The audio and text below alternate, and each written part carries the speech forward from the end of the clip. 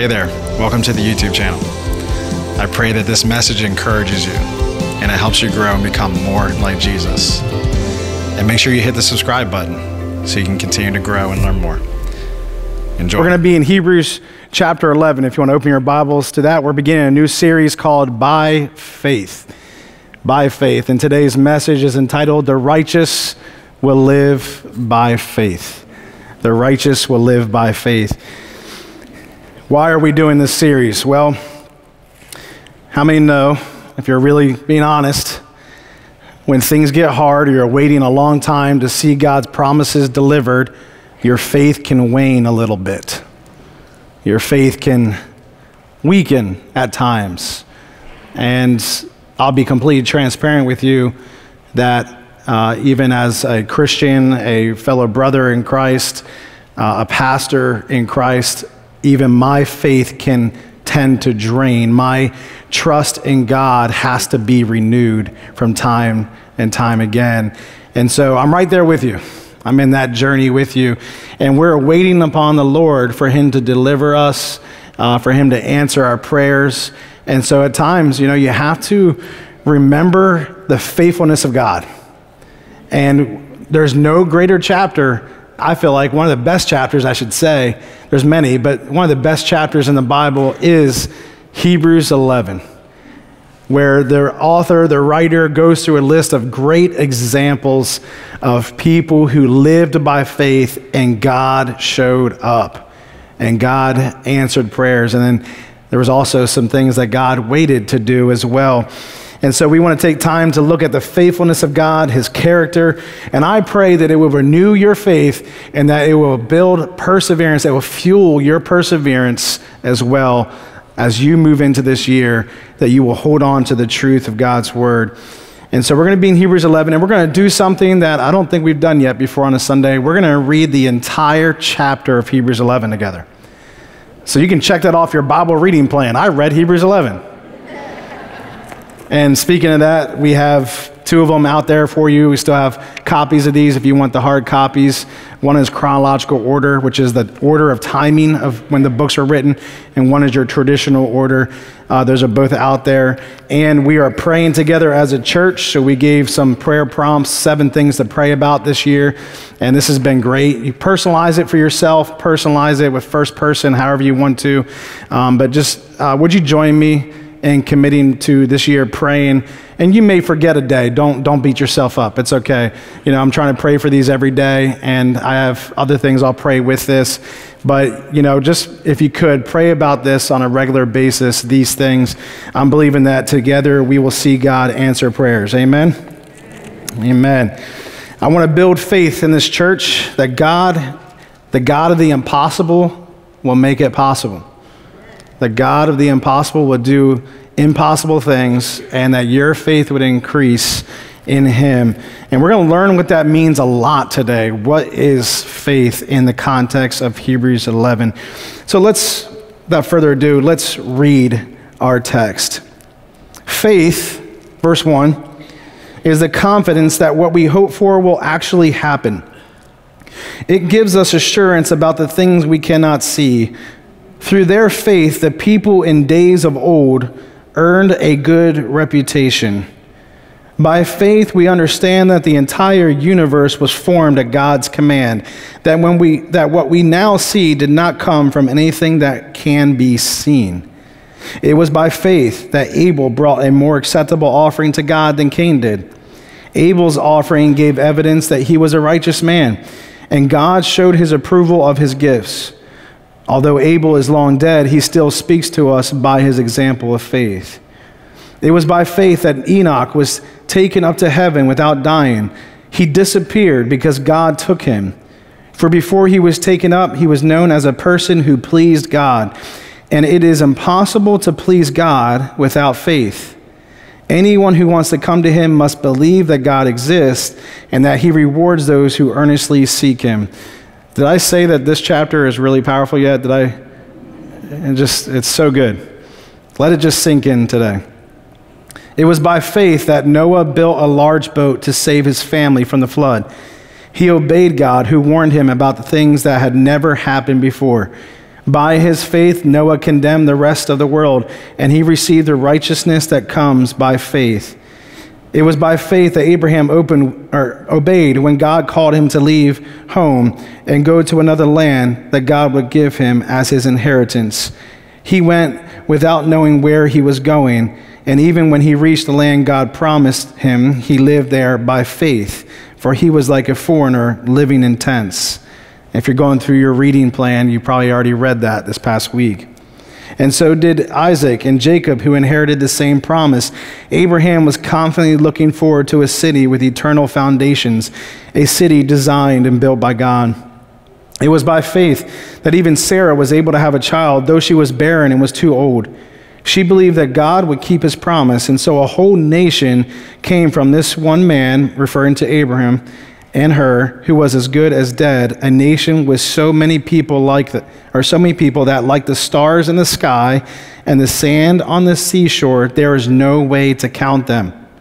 All these people died. Now notice this. All these people died still believing what God had promised them. They did not receive what was promised, but they saw it from a distance and welcomed it. They agreed that they were foreigners and nomads here on earth. Obviously, people who say such things are looking forward to a country they can call their own. If they had longed for the country they came from, they could have gone back. But they were looking for a better place, a heavenly homeland. That is why God is not ashamed to be called their God, for he has prepared a city for them. It was by faith that Abraham offered Isaac a sacrifice when God was testing him. Abraham, who had received God's promises, was ready to sacrifice his only son, Isaac, even though God had told him, Isaac is the son through whom your descendants will be counted. Abraham reasoned that if Isaac died, God was able to bring him back to life again. And in a sense, Abraham did receive his son back from the dead. It was by faith that Isaac promised blessings for the future to his sons, Jacob and Esau. It was by faith that Jacob, when he was old and dying, blessed each of Joseph's sons and bowed in worship as he leaned on his staff. It was by faith that Joseph, when he was about to die, said confidently that the people of Israel would leave Egypt.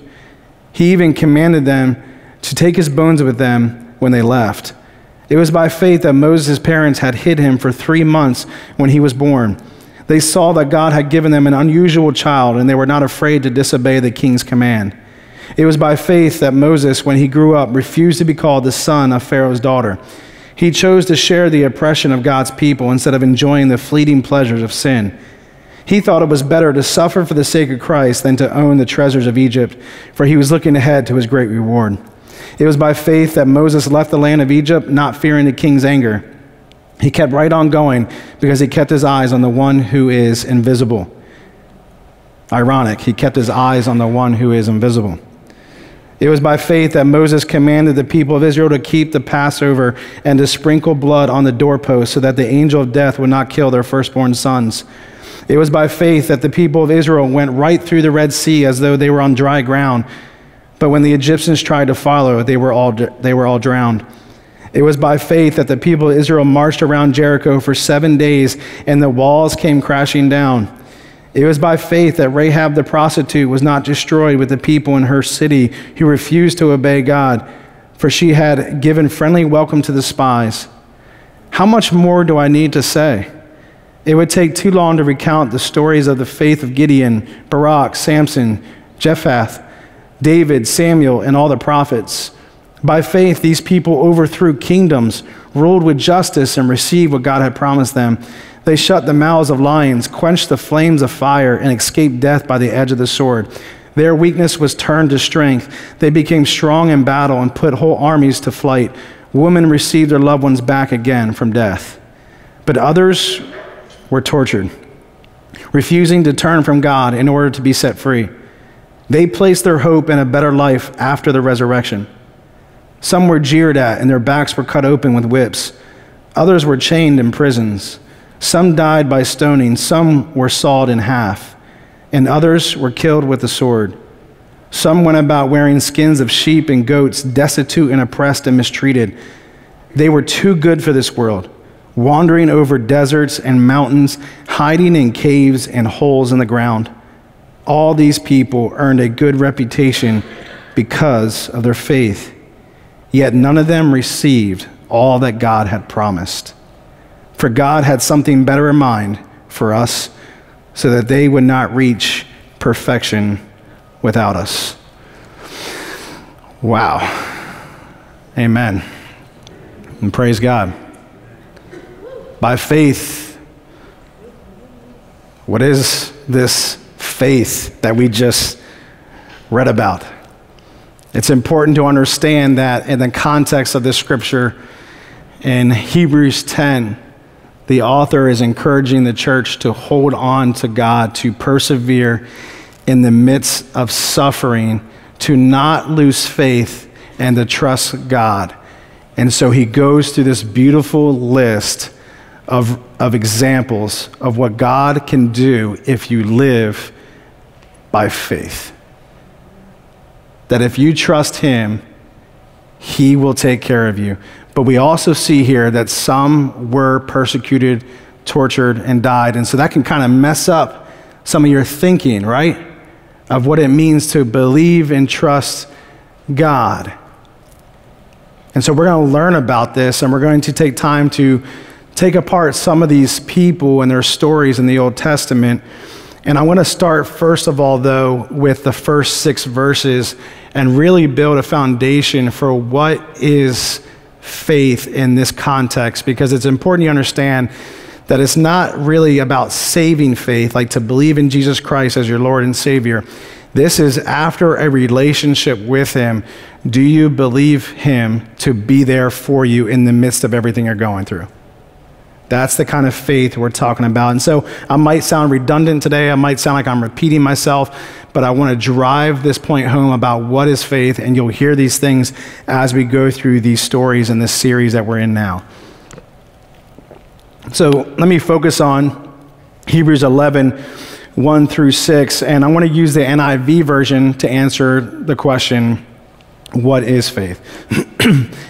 Now, the NIV version says this: now faith is confidence in what we hope for and assurance about what we do not see. The author here isn't giving us a formal definition of faith here as much as he's connecting his listeners to the type of faith that people had that he uses as an example. So he's not taking the time necessarily to say this is what faith is. He's talking about a hope in a future tense of what is there for them, and they believe that, but also presently in the things they cannot see. So there's a future, and then there's a present reality, and that these people believed that God was taking care of both. Now faith, let me give you another definition. Faith is having confidence and trust in God for a future promise that will be inherited, and for a spiritual reality that is presently invisible. For instance, his presence with us. So to believe in a future inheritance that's going to come, to believe that God is going to deliver on one of his promises, or all of them, right? We believe all of the ones he has promised. We will receive them, and we have to hold on and live by faith. But also we believe in the invisible God working right now and living with us through his Holy Spirit. And that's exactly my example I have. Here's my example personally. I have faith or confident trust that Jesus' blood pardons me from the future wrath of God on Judgment Day. But I also have faith or confident trust that God's presence is with me now to give me peace and strength. Can anyone else say amen? Amen. We have faith that God is going to deliver us in the end, that we will be spared from judgment and from the wrath that's going to come upon the whole world, because Jesus' blood covers over us and forgives us. Now that's a future reality that we even have right now. We can believe that we have that now. It will be fully realized in the future, so we must believe that and continue to believe that, as Paul says in Colossians chapter 1. And so we also believe that right now we have that reality, and then we also have God's presence with us. Just to give you an example what kind of faith we're talking about here. Faith in Hebrews, another definition or understanding, faith in Hebrews is belief, trust, and confidence in God that enables the believer to press on steadfastly whatever the future holds. And let me give you the Greek word for faith here. The Greek word for faith is pistis. It's used 24 times in Hebrews 11. It means the sense of confidence, certainty, trust, trustworthiness in God, so to say, a guarantee and assurance in God. And another Greek form is pisteo, which means to trust or even to obey, that you trust God so much that you will obey what he says. That's what it means to have faith in this context. In this chapter, faith is man's response to what God has said. So God has said he will do things. Faith is our response that we believe it and that we're willing to obey in the process. It takes seriously the message of God's revealed truth in Holy Scripture. It does not merely agree with God's word, but acts upon it. It's R. Brown, an amazing book I have on Hebrews. Again, my notes are on the website, calvarydover.org, and click on media, and you'll see our after the sermon notes where you can see our notes. I need to read to you two things that faith is, because they're just so powerful. Because faith anticipates the future, but it also evaluates the present. Okay, it believes in the future, but it has eyes to see things in the present too. Spiritual vision in both. Faith anticipates the future. It does not place its reliance on that which is merely visible to our physical sight. You know what I'm saying, right?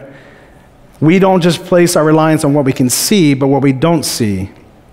It is the assurance of things hoped for. The faithful characters in chapter 11 did not simply live for the passing moment.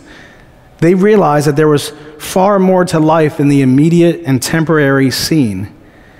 Life was a pilgrimage. They knew that there were better things ahead because in one way or another, God had told them so. And they preferred to believe that believe his word rather than the flimsy promises and facile assurances of the world around them.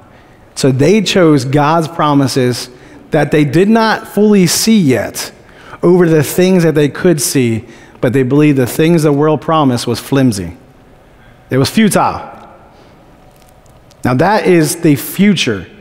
And they were willing to go through a lot of stuff to hold on to that, as we read in our scripture today.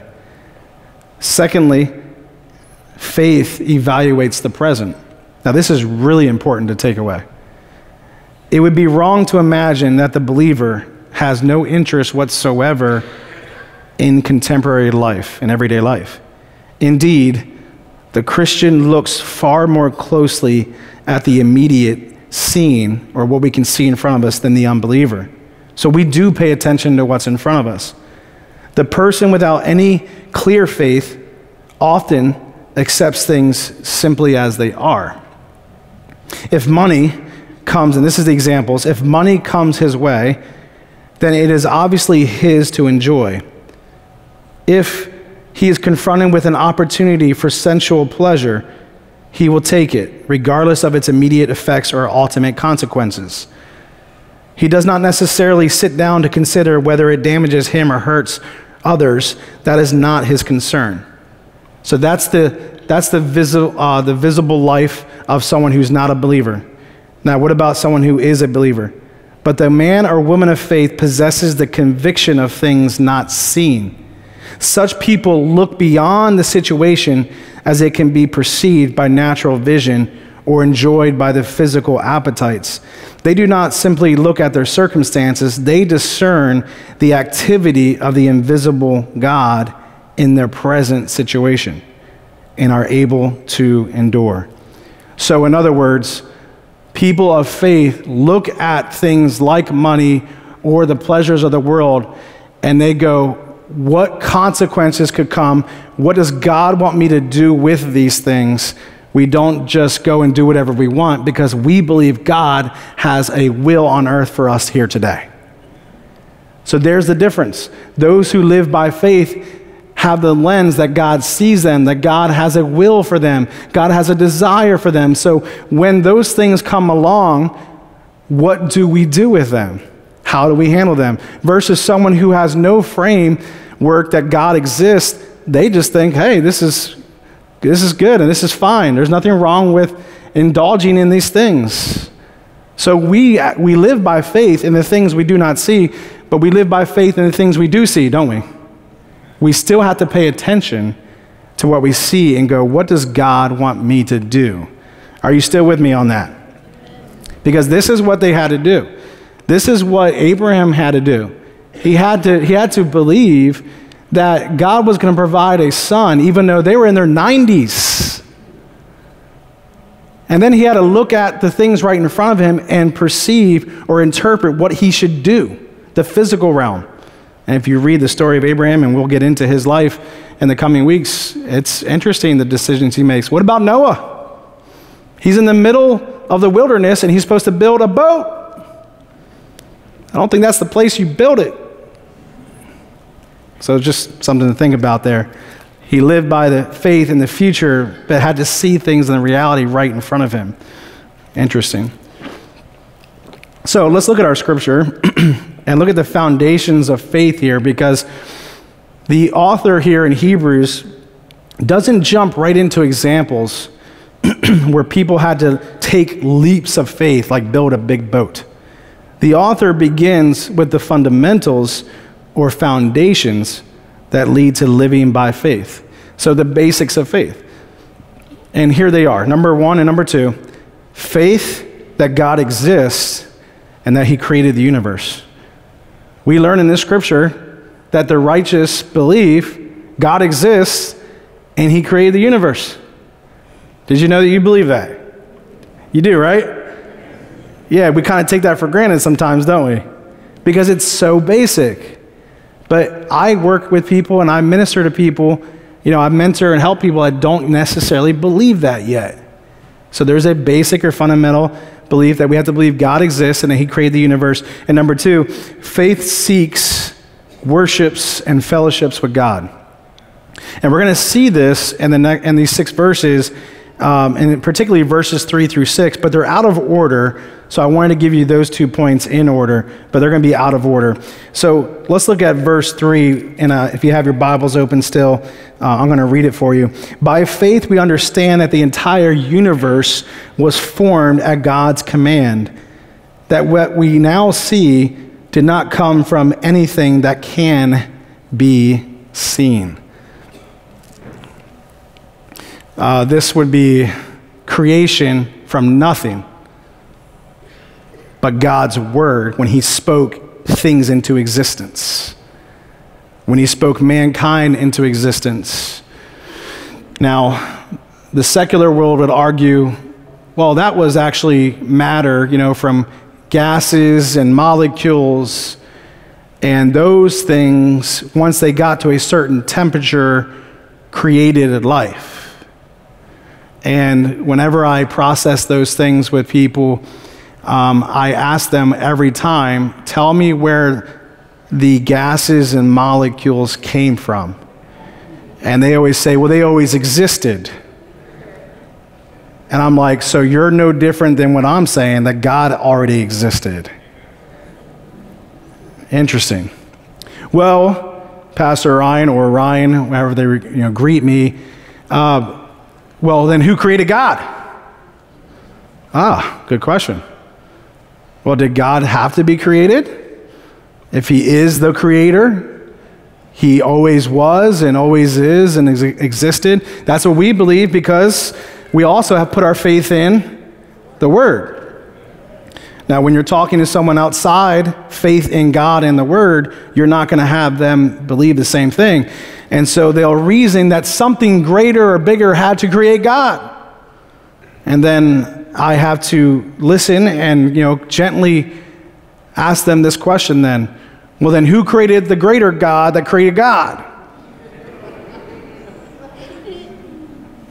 And you see their face kind of change a little bit and kind of wondering, well, then something created that, right? I don't know. You tell me. You got to figure it out. I actually have a name for this. I kind of penned it myself. I call it the fallacy of the greater God continuum. Just continues. Now, what I help that person understand, I literally have done this in a school here in our community. I've processed this with students, and they all kind of, pardon my language, they freaked out. When I helped them understand it, it was kind of like mind-blowing. What I told them is, if there's a greater God that created the God, then there's a greater God that created the greater God that created the God. That's just going to keep going. What you did there is you created the eternal God that the Bible says exists. The God that keeps going, that always was and always is, the Alpha and the Omega, the eternal God. Amen. Praise the Lord. See, that's exactly who God says he is. He's El. He's God. I am that I am. I've always existed. I am the Alpha and the Omega, the beginning and the end. He is the beginning, my friends. If you've struggled to believe that today, you have no reason to doubt. God is the beginning. The word says, in the beginning, God created. Notice that tense. God was there already creating everything else. In the beginning, time was not a thing. Time didn't exist until God created the sun and the moon to give us those things. So that, a little science, but I know scientists will argue me. I get it. There's really strong scientists over here to argue this, and really strong Christian scientists and theologians and philosophers that argue this. But what it comes down to is, do we believe? Do we believe? So faith believes God created the universe by his word. Secondly, faith worships God. And I may not finish my notes today. I pray I do, but let's try. Faith worships God. Abel is commended as a worshiper of God. Now, he must believe God exists because he knows to worship God. And we believe, scholars believe, that God had instructed Abel and Cain on how to worship. Now, you may have read the story this week. Abel brings the first of his best flock, great, perfect sacrifice, a blood sacrifice, and Cain brings, in the NLT says, some of his crops. So vegetation, fruit, things like that. So Abel brings a animal sacrifice, and scholars say that Cain brings a grain offering. So one's an animal offering, one's a grain offering. And there is this belief that, yes, that could be the reason, is that Abel brought a more acceptable offering because he brought a better gift. But that's not necessarily consistent with God, because some of us don't have all the stuff and the best stuff to bring to God, okay? And Cain may not have brought his best, but it doesn't necessarily mean that God wouldn't accept a bird versus a lamb, okay? You follow me? God accepts whatever we bring. So what scholars believe is it was a matter of the heart. Because again, if someone's poor, they can't bring something as lavish as someone who has money. And God doesn't do that. He doesn't show favoritism based off of what you own. He looks at the heart of man. And so we can see here that, and I want to give you what someone said, not me. The Apostle John gives us, well, this is scripture. The Apostle John gives us more insight into Cain's heart. He says in 1 John 3:12, "Do not be like Cain, who belonged to the evil one and murdered his brother. And why did he murder him? Because his own actions were evil and his brothers were righteous." So whatever Abel did that was righteous in God's eyes, we can't necessarily pinpoint it on how good his offering was compared to Cain's. God saw something deeper, and we don't have that in the text, in the scripture. So sometimes we read too much into that scripture, and we shouldn't. Its acceptability was not simply that he made a blood offering and a valuable offering, the firstling of his flock, but also that he gave a sincere offering. And this is what R. Brown says: Abel offered a pure heart as well as the best gift. God sees not only the value of the sacrifice, but the heart of the giver. And what we see here is an actual first fruits giving. And some people still practice this, where at the beginning of the year, they give an offering to God of some sort. At the beginning of the year to say, thank you, God. What they're doing here is they're bringing the first fruits of what they do. So Cain was over the land when it comes to vegetation and fruit, but Abel was a shepherd. Okay, so they both brought it, but in God's eyes, the one who truly worshiped was Abel. And then we know that Cain's heart wasn't righteous, because what does he go and do to Abel? Kills him. Out of jealousy and anger, he kills his brother. And we have the first murder in the Bible of a person.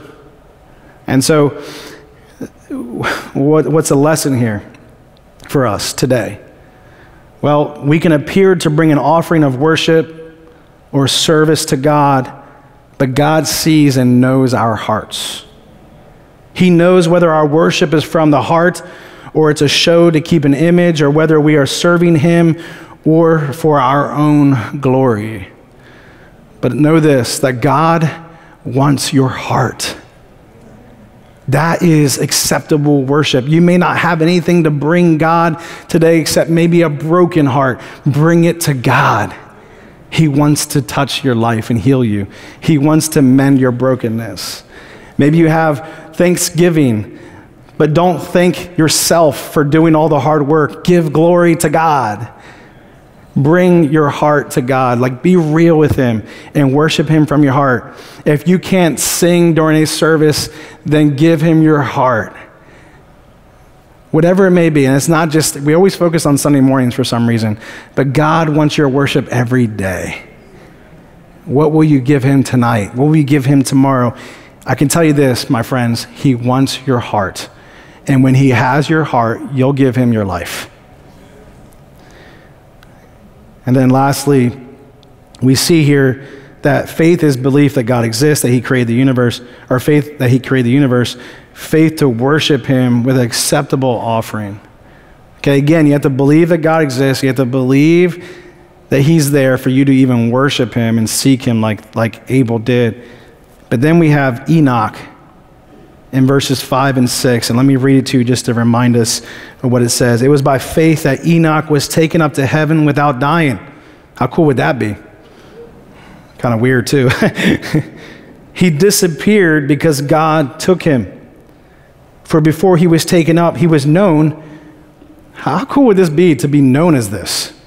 A person who pleases God. And in the Old Testament, it says that he walked closely with God twice. How beautiful is that? Now, this is what it goes on to say. Anyone who wants to come to him must believe that God exists. Now, that seems so elementary and foundational, and that's what I'm trying to say. We have to believe that God has created the universe, that God exists, that he is to be worshiped, that he can be sought after. And this is what pleases God, and it's impossible to please God without faith. To believe he's there. God is pleased with Enoch because he believes he's there. And then God is pleased with Enoch because Enoch wants to be with God. Because God longs for a relationship with you, my friends. He longs to be in a relationship with you. And someone who believes he exists will seek after him. Who wouldn't? Think about that. If you believe the God of the universe exists, don't you want to know him more? And that's why Enoch was commended. Now, we don't know why God took him before he died, but we also know Elijah, or he didn't die. We also know Elijah was taken, right? In the chariot of fire. Some people believe that Enoch and Elijah will be the two witnesses in Revelation. We're not too sure. Someone will find out eventually. But it's an amazing thing that God has taken him and he commends him for his righteousness. Now, I want you to notice something real quick. Notice the stark contrast that the author is giving us. We have someone who pleased God through a worship offering, and then he's killed. But the word says that his life continues to speak. It continues to teach us how to worship God, okay? Then we have a guy who pleases God and he doesn't even die. Death, eternal life. But both are with God. So we may die before Jesus comes back, but you're still going to be with God when you believe in him. Amen? But if we do not die before Jesus comes back, we get to be with him as well. What we're seeing here is the end times right here in the scripture, an analogy of that, which is pretty cool. But there's something I want to make sure we take away today. It'll be on the screen for you. A life of faith matters when you are alive and after you die. You see, Abel's life is still speaking. What kind of legacy are you going to leave for your kids and your family and friends? Will your life continue to speak faith that God exists and that he should be worshiped? Let it be that, amen? Let it be that people know, wow, that guy, that woman, that lady, they loved God. And they were willing to die for God. Or they died went to their grave believing and worshiping God. It matters how you live, because even how you live will still speak to people after you die. What does it mean to walk close to God, to have fellowship with him? To walk close to God means to live in righteous fellowship with God. And I want to clarify, it doesn't mean perfect living. But to live righteous is to choose righteousness over wickedness. And Enoch was commended for walking closely with God, or walking a life that God wanted him to walk in. So that encourages us that the righteous, that's why I titled this message, the righteous live by faith. The righteous believe in God. They seek him. They walk with him. In fellowship with him, they worship him. Enoch's faith reminds us that all of life belongs to God. And our righteousness has to extend to the whole of life. Those who possess true faith walk with God day after day. Isn't that true? Every day. Belief in God's existence means a commitment. This is important. I had to read this a few times to really make sure I personally as well believe this and live this way. Belief in God's existence means a commitment to his presence and involvement in every part of our lives. Those who seek him in everyday life can testify to his goodness. Amen. Why do I say that? Because that last verse, verse 6 says, anyone who wants to come to him must believe that God exists and that he rewards those who sincerely seek him. When we seek him, he will bless you. He will show up in your life. You will find out that God is there and that he rewards those who earnestly seek him by faith. So let me close with this. A relationship with God begins by faith or with faith and continues by faith. We learned today the foundation of faith is that we must believe God exists, that he created the universe, he created us, he's the creator of all things, that he can be sought after, that you can pursue him and walk with him, and that you can worship him. And we do all that by faith because you still don't see him, but you have felt him and you've seen him work in your life, haven't you?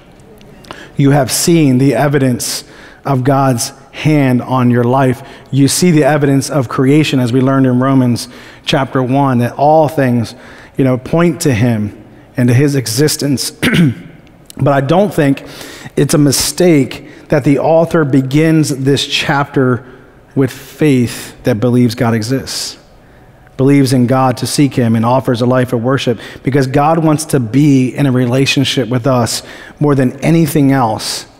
And it begins with faith that he exists and rewards those who earnestly seek him. What good is it? What good is it to say that God, I trust you. I trust you to take care of everything in my life. I trust you to provide. I trust you to protect. I trust you to deliver on your promises. Can you really say that if you don't have a relationship with him? Do you really believe that? Do you really know that if you don't know him personally? I would say you don't. I would say it won't take much for you to begin to question that God is there or not.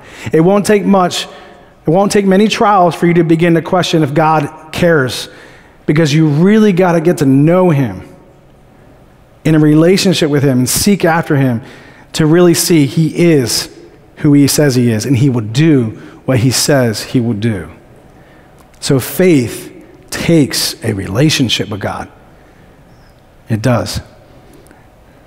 Back then, it was faith in sacrifices that brought their forgiveness as they sacrificed animals. Today, it's faith in the sacrifice of Christ. It was an animal sacrifice then.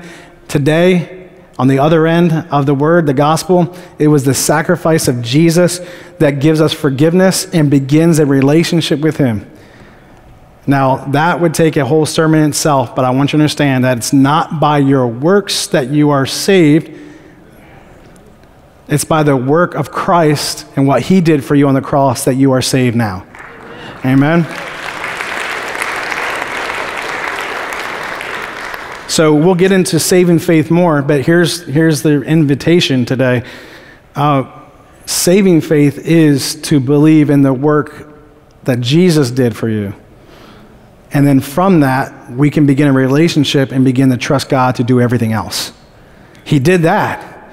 He accomplished what I could not do on the cross, so we know he's going to do the rest. And by the way, it takes faith to believe all that, doesn't it?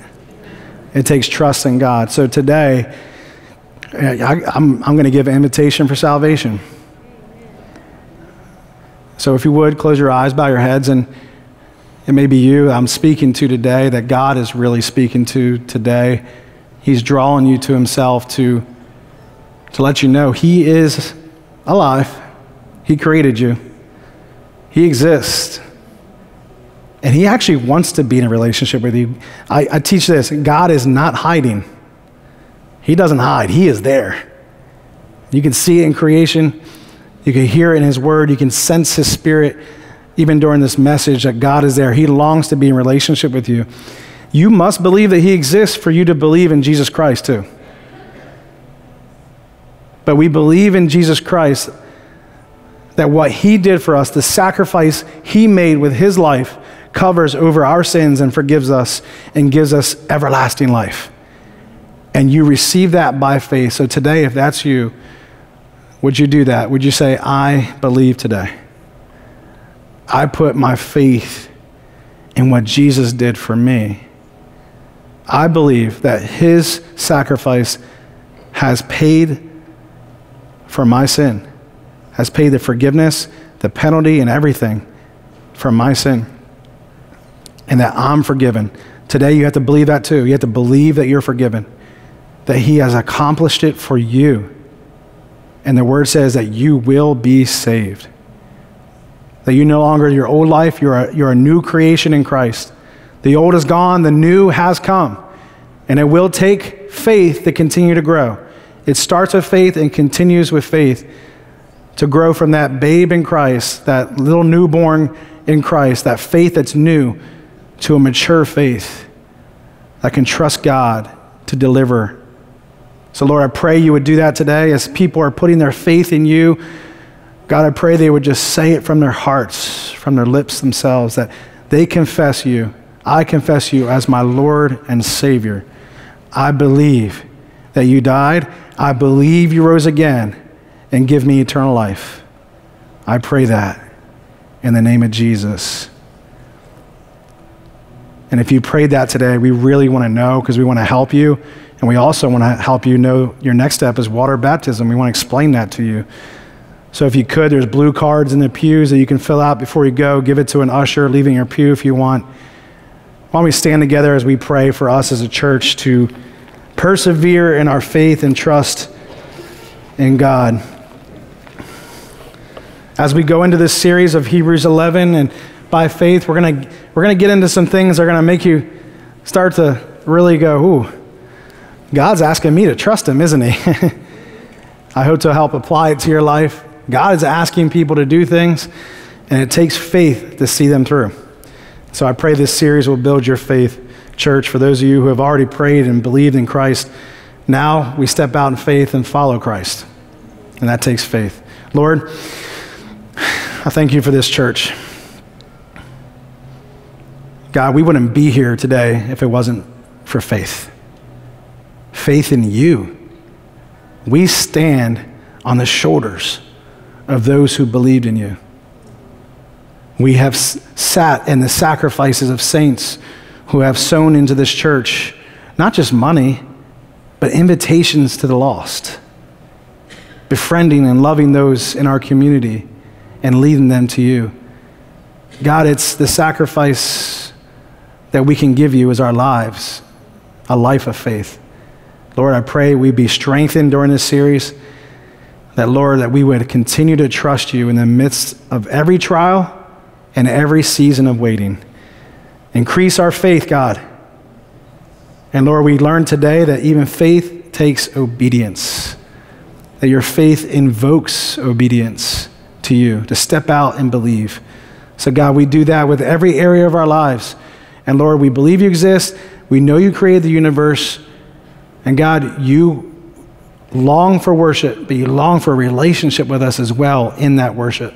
So God, we come running after you. We pursue you this year. We seek first you above all else. In Jesus' name we pray. Amen. Amen.